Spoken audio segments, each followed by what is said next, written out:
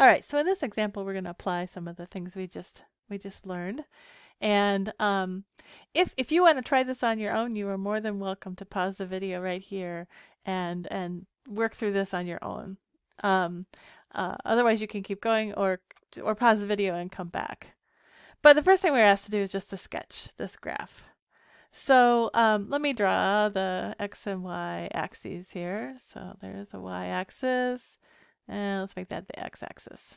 So in order to sketch this graph, probably the easiest thing would just be to find a few points and plot them. So I'll just go ahead and make a little table of x and f of x.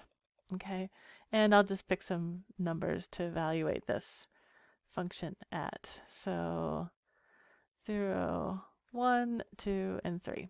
Okay, so when I put in 3, you know, I square that 9 plus 3 is 12, so you get 13. So I will just fill in this table. I've already calculated these values, and I will fill it in here for you. I won't talk through each one of my calculations. Okay, so I just chose some integer values to evaluate. But I notice here too, I've got two values at 1, and you know, I know that this is a parabola, and it's got to be symmetric, right? So it's probably symmetric at a half. So I'm also going to fit in f at 1/2. And it turns out that if I evaluate this at 1/2, I get 1/2. Okay, so let's plot those points. So let's say, okay, let's say this is 1/2 and this is 1, and then this was 1.5, and this is 2. And over here, let's say this is -1. And we need to, okay, so I'm going to go by halves again. So 1, 2, 3, 4, 5, 6. So this would be 3, and this will be 2, and this will be 1. All right, so at 0, we're at 1, so we have that point.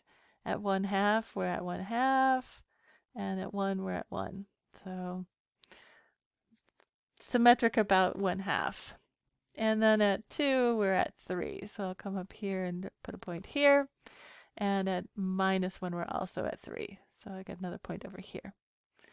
All right, so now I just need to connect those points, right? And that gives us the shape of the graph. So, and it's a quadratic function, so we know it's a parabola. So it's kind of tricky to draw with this pen.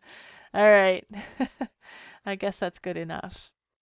All right, so we're asked to sketch the graph. So okay, that's a pretty sketchy graph. So I guess it's good enough. And then we want to draw the tangent line at x equals 0. So here's this point where x equals 0, 0, 1, right? And too bad okay, so there's that point. And then I want to draw the tangent line. So let's see if I can draw a reasonably straight line at that point. Yeah, it kind of goes like that, right? So you get the idea. Anyway, you can probably draw a better sketch than I can. All right, well, we've taken care of part A, just sketching the graph.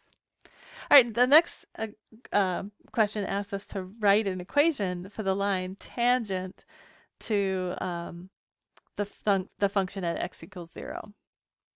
All right, well, if we're going to write the tangent line, we need the slope, right? So f prime of x, we got to take the derivative. That's easy enough. It's a polynomial, so we get 2x minus 1.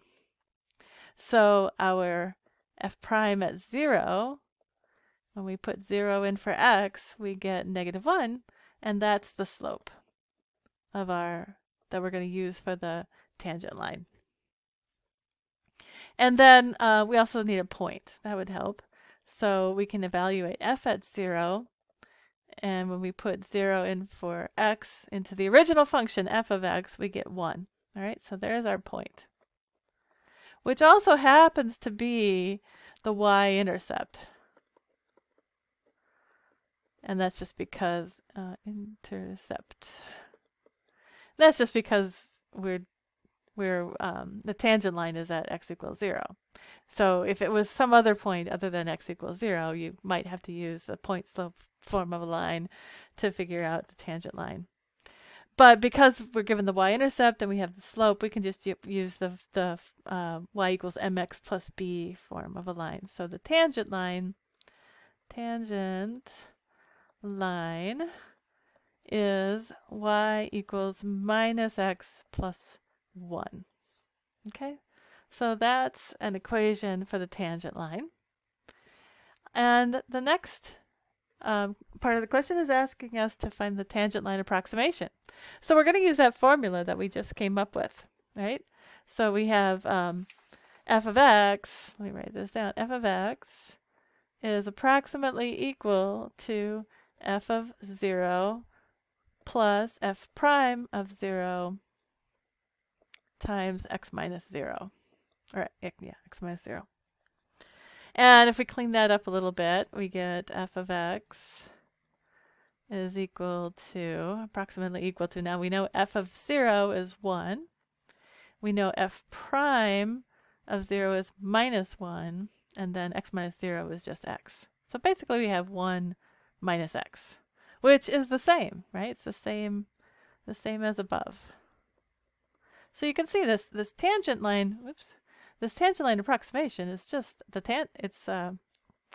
the tangent line approximation is just a tangent line at that point. Okay, and then part D is asking us to use the tangent line approximation to approximate the value of f of x at x equals 0.15. And then we're also asked to determine whether that's an over or an underestimate. All right, well, we're going to use the tangent line approximation, right? So I'm going to put the value, 0.15 into x. But I'm putting it into the tangent line approximation, so it's basically 1 minus x. So I get 1 minus 0.15. And that is 0.85. All right, so we're using the tangent line to approximate the value.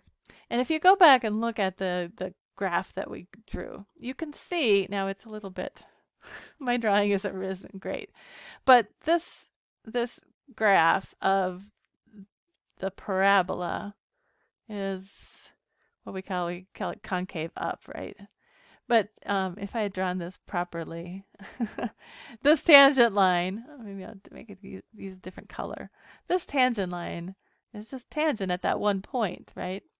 And other than that one point, the tangent line is below the curve of the graph. Okay, so if the tangent line is below the curve of the graph, then the value at the tangent line is less than the value of the actual curve, the actual function. So that tells us that our tangent line approximation is an underestimate. Okay, so let me write that down. So the tangent line is below the graph of the function of f of x. So this is an underestimate. All right. And then finally, we're asked to find the error. So we want to find basically the difference between the actual value at 0.15 and the approximation that we just found. So our error at this point, 0.15, is equal to f at 0.15 minus the value we just found, so 0.85. So if I evaluate the original function, we had x squared, so I got 0.15 squared minus x, 0.15, whoops, plus 1, and then we want to subtract 0.85. So when we evaluate the actual value of the function at 0.15, we get 0.8725. And then if we take the difference between that and 0.85, we get that the error is 0.0225.